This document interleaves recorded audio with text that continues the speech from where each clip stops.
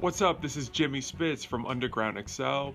Well, I wanted to put you guys onto some new music from Baton Rouge, Cincinnati, Milwaukee, and St. Louis. This is the first episode of the Rap Chronicle.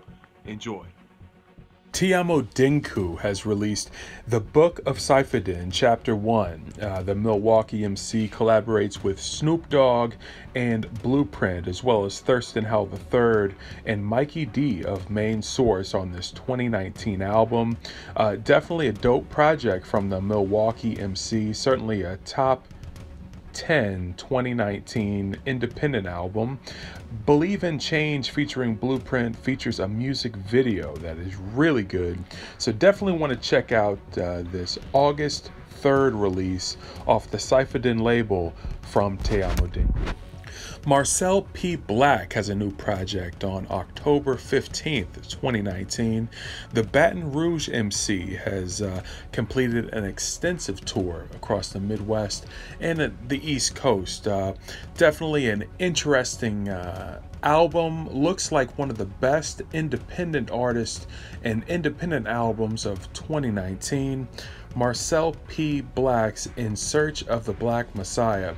The social media campaign leading up to this project features African-American leaders of historic and contemporary identities, showing that the album may be politically charged, and certainly, if anything like his past records, is going to be great independent underground hip-hop.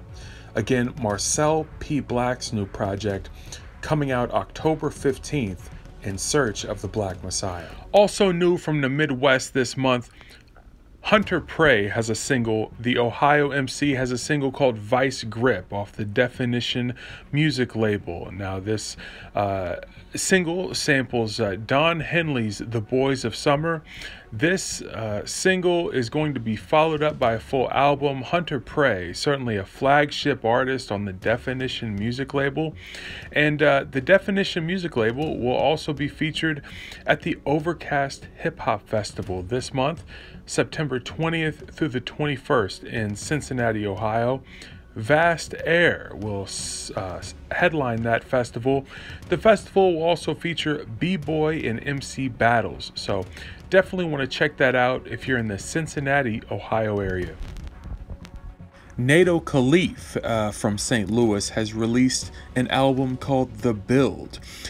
It also features an album release show on September 20th featuring Black Spade. This project can be bought at CD Baby, and this poignant yet monotone but very introspective and very knowledgeable artist always releases great music. This is his 8th LP.